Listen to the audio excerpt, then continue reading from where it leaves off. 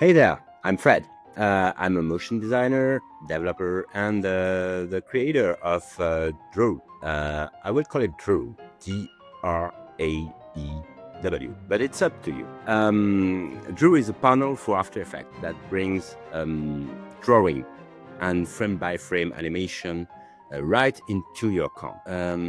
No switching apps, no exporting PNGs, just sketch, animate, and sound. In this quick demo, in this quick tutorial, I'll walk you through the core features of drAEw, how the UI works, how to draw vector paths directly in the panel and push them into the timeline, how to control frame durations for precise timing, and how onion scaling helps you to stay fluid and consistent. We'll also explore the difference between automatic and manual mode, depending on whether you want to freestyle or stay in control.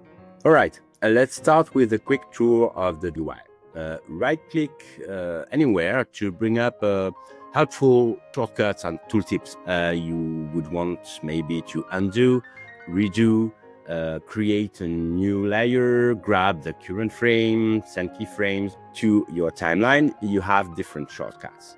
I guess that you can map them. Otherwise, you can find them with a right. You can grab the current frame, for example, this one, by clicking there, here. And you will see that you have the grab opacity. This helps you stay aligned with your scene and makes it easy to trace directly on top of your footage. Then you can set the frame duration to control how long each canvas stays visible in your animation. You've got the stroke color picker with transparency, of course the stroke width, to draw directly and only strokes in your canvas. So I will push, for example, this, and as you can see, everything is in place. Then you have the simplify tool. So, for example, let's use a stroke width of 8 points, and this is what you can have. It's already a little bit simplified, but if I use the simplify tool, I will have immediately an effect.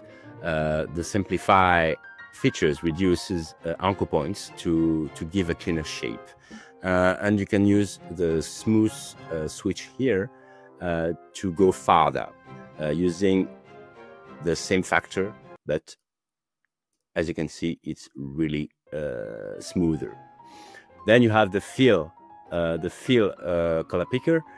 Same way, you have here the transparency, and then you can, if you use the switch fill, you can immediately fill.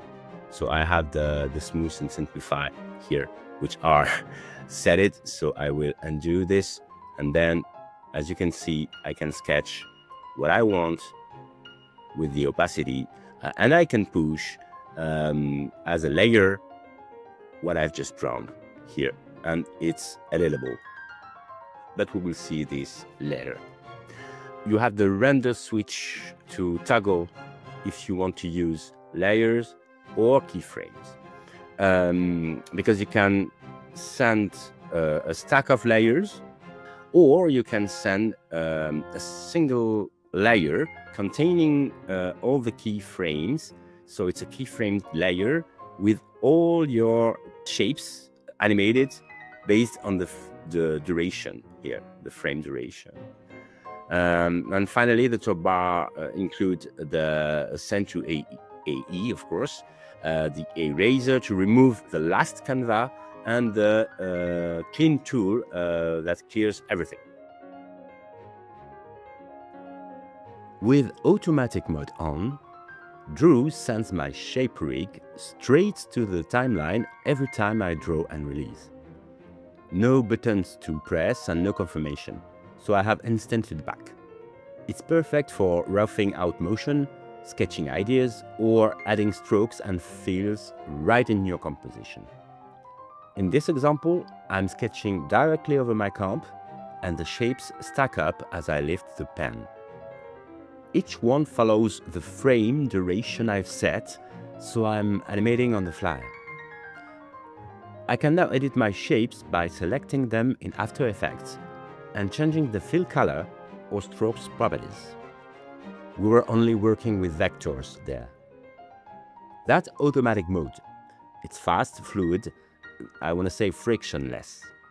Now, if I want more control over what gets pushed and when, or if I'm building a more complex design, let's take a look at the manual mode. Alright, let's break it down. I grab a still from my comp, this frame with the magician's hands right up front. I could use the buttons, but I prefer the shortcut Alt plus Shift to create new canvas. It's faster. Then the Alt plus Tab grabs the current view so I can trace it directly on top. From here, I animate two orbs, floating potatoes of power, let's say, advancing 2 frames at a time since I set a 2-frame duration in my drAEw presets.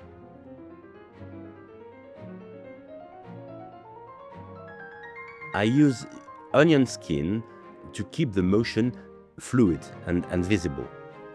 The process took around 8 minutes in real time and frame by frame.